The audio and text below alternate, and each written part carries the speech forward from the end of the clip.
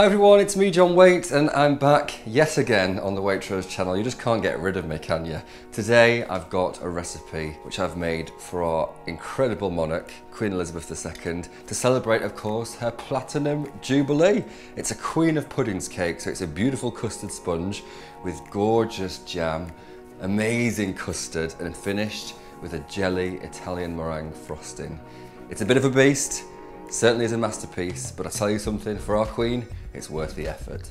The first thing I'm going to do is make the cake itself. This is a basic sponge with a little bit of a twist. It's got a bit of custard powder in there to give it a lovely colour and a slight subtle hint of custard flavour. So I'm going to put the sugar into the mixer first and then in with the butter. And while this mixes, if you want to peruse the full recipe, you can get it via the link in the video description. Right, so the sugar and butter are creamed and fluffy and pale and fabulous, and any other adjective you want to insert there. Okay, I just want to heat a little bit of milk. While that's microwaving, I'll just have a quick scrape down over the sides of the bowl. Thank you. So I can now add the eggs to the mixture. So I'm going to put it on a low-medium speed and then cracking the eggs one at a time. The mixture looks pretty split. And that's completely normal. That's simply because the egg yolks haven't emulsified into the butter. And there's nothing to be worried about. That's a very, very normal part of making a cake. But that's where the hot milk comes in, because if I add the hot milk to that now, it might not, but it probably will emulsify everything. No, didn't emulsify. Am I going to lose sleep over it? Absolutely not. Because all I need to do now is add the final few dry ingredients. And I'm just going to weigh out my dry ingredients. Some self-raising flour, and I'm going to put some custard powder into this as well. And even though I've used self-raising flour, I'm going to add a little bit more of a lift with some baking powder. And you can't make a cake without giving it some flavour through salt. And then just sieve those together. Thank you, sieve. So I'm going to add a third of the dry ingredients to the buttery, unemulsified mixture. I'm not bitter. And then just before that's fully incorporated, I'll add the rest of it. So I've got here my 8-inch or 20cm cake tins. So divide the mixture between the tins as evenly as you want. If you wanted to weigh the mixture and then weigh it, divide it perfectly, be my guest. But I think on a day like today when the sun is shining, life is far too short for that. And what was a split, unemulsified mess is now a glorious, smooth, velvety golden batter. So all is right with the world again. Okay, I'm just going to smooth these out a little bit. And then I'm going to put these into the oven, and they'll take between 20 and 25 minutes to bake, just until a skewer inserted into the centre of each cake comes out clean. Now, to fill this cake masterpiece, I'm going to make a thick custard or a creme pâtissière. It's quite easy to make. It's a little bit stagey, but follow these steps and you'll be absolutely fine. 300 grams of whole milk. And then to the milk, I'm going to add just half of the full quantity of sugar. And also to the milk, I'm going to add the seeds of a vanilla pod. And I'm actually going to add the whole pod to that as well, because any little seeds that are clinging on for dear life, we'll get those out too.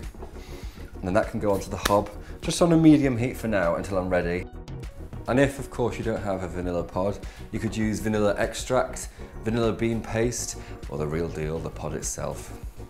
And you can't make a custard without eggs. So I want the egg yolks in this bowl, and I need the whites in this bowl for later. Don't worry, the whites are going to get used, and they're going to get used today. So I've got my egg yolks here. I'm going to add my remaining sugar to them. And I'll give those a little whisk together now. And then to thicken the custard, you could use corn flour, which is customary really for creme pâtissière. Corn flour or plain flour is fine. But just to give it a bit more of a vibrant colour and flavour, I'm actually going to use custard powder. And it's really important that you get rid of any lumps of custard powder now, because as soon as I add this to the hot milk, those lumps will turn rubbery and they won't dissolve. So get rid of them while you can. So my egg yolks, sugar and custard powder are mixed together in that bowl. In my hob I've got my milk, my vanilla and a little bit of that sugar as well.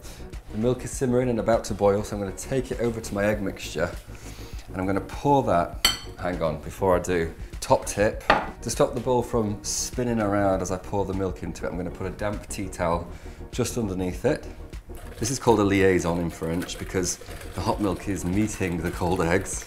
Sounds very romantic, doesn't it? Okay, I'm going to give that a good mix in the bowl, and then that all gets poured back into the pan, off the heat for now. Now, take a few deep breaths, get yourself ready, because as soon as this goes back onto the hob on high heat, you have to whisk it like the clappers. If at any point you stop whisking this pan, you take the pan off the heat. And I know I sound very serious and matronly as I tell you this, but I don't want you to burn your custard. Ready? Let's whisk. So really whisk it as it thickens, and then stop. Okay. Whew. Take a deep breath and carry on. So I've got here a clean plate, and I'm going to pour the custard onto that plate in one gorgeous thick lump. And then it's very, very important that you don't let a skin form on this custard. So cover it either with cling film, or I prefer to use a piece of baking paper, and make sure that the baking paper or cling film is touching the surface of the custard, and that is a perfect creme pâtissière. I'm going to leave that to come to room temperature, and then I'm going to put it in the fridge to get it nice and cold and thick. So while the cake's cool and that custard sets, I'm going to make the raspberry jelly Italian meringue frosting. So the first thing I'm going to do is dissolve some jelly powder, and I've got here a sachet of raspberry jelly powder. You could experiment with blackberry, blackcurrant, strawberry, orange maybe. What jelly powder would you use in this Italian meringue frosting? Let me know in the comments section. So in with the powder, and then I'm going to dissolve that in a little bit of water. Right, so the jelly's mixed and set to one side. I've got here the 4 egg whites that I saved from when I made the custard earlier, and I'm going to pop those into my stand mixer fitted with whisk attachment. So the egg whites go in there. Now it's time to make the syrup, and the syrup is what's going to cook the egg whites to make a stiff, gorgeous Italian meringue. So into my pan, I'm going to add my caster sugar and some water, and I'm going to bring that to a boil, and I need to cook it to softball stage, which is 118 degrees Celsius. So it's quite important that you've got an instant read digital thermometer for this. But what's quite important is when the syrup is boiling, don't stir it because it could crystallize. When that does reach 118 degrees, I'm going to want to add that jelly mixture straight to the pan. So have your dissolved jelly handy and ready. Go in, all right?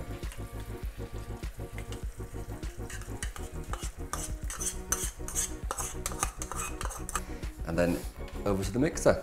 So I'm going to get the egg whites mixing on a medium speed, and then carefully pour that jelly syrup into the mixture. And then once all of the syrup's included, I'm going to whack it up to full speed.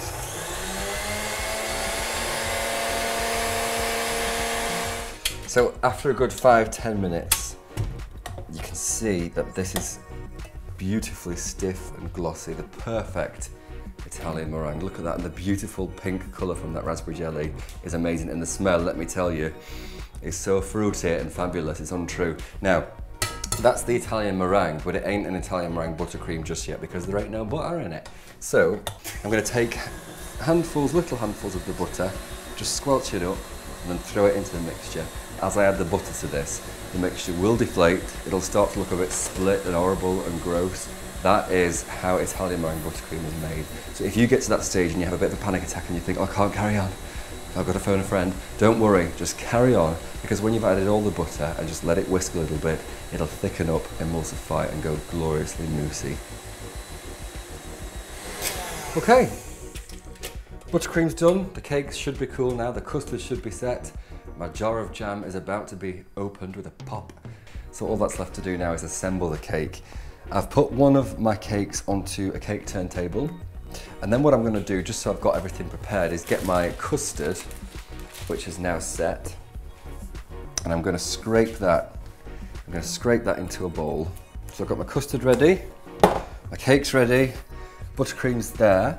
I'm going to put a little bit of the buttercream into a piping bag because before I put the jam and custard onto the cake, I want to make a little buttercream margin just so the jam and custard don't spread out. Gently, carefully. Perfect. Now for the jam, I've discovered this beautiful raspberry pink gin and elderflower jam. So I need 3 tablespoons of this jam on each layer of cake, and then just a bit of custard on top of that jam. Again, try not to put too much on, as tempting as that may be. Perfect. I'm going to add the next layer of cake, basically repeat that whole process. And then finally, on with the final layer of cake. So all I'm going to do, just to make the cake extra level, this is an optional stage, just so you know, but I like to do this because it makes the cake much neater and easier to decorate, is slice off just the edge, just to make it straight all the way down. So with a bread knife, a straight eye, and self-belief. And please don't worry, I know that looks like a lot of offcuts, but you could just mash those together with leftover buttercream to make cake pops and form them into little balls and then dip them into chocolate. Or you could just enjoy them with a bit of leftover custard. They won't go to waste, so don't worry. So now that I've got the cake trimmed and looking lovely and neat, I'm going to apply what's called a crumb coat. So it's a very thin layer of buttercream all the way around the edge and top of the cake, just to stick any crumbs in place. And this doesn't need to be in any way, shape or form neat or perfect. This is going to be a cake of many processes and stages where it's going to look a bit gross, a bit gnarly, but enjoy the ride, guys.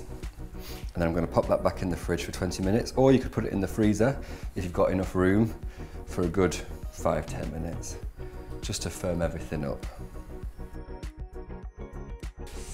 Right, this is chilled down quite nicely now. It's had a good 20 minutes, so it's firm, it's stable, and it's ready to be completed. Nice thick layer of buttercream now.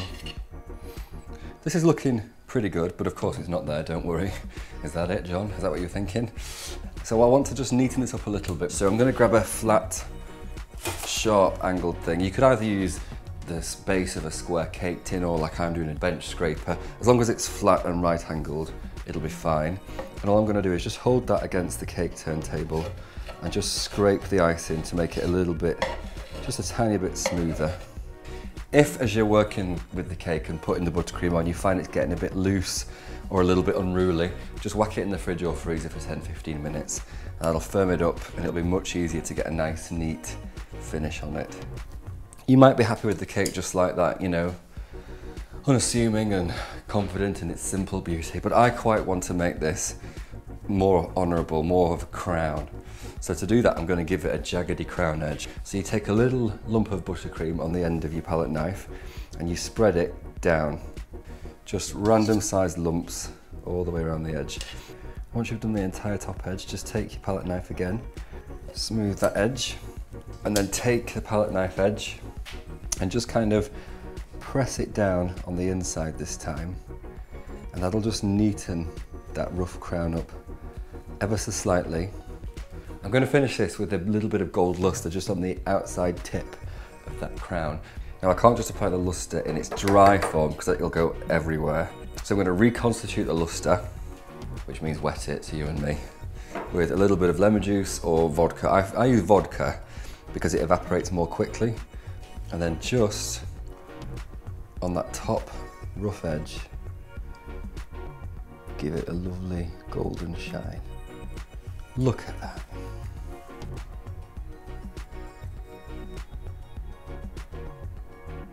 Perfect. Isn't that lovely? Quite modern, quite new, but definitely a cake fit for a queen. And if you decide to have a go at making this cake at home, please do let us know how you get on down in the comments. And also don't forget to hit the notification bell and click the subscribe button. And I think now I have earned a very hearty slice of this beautiful cake.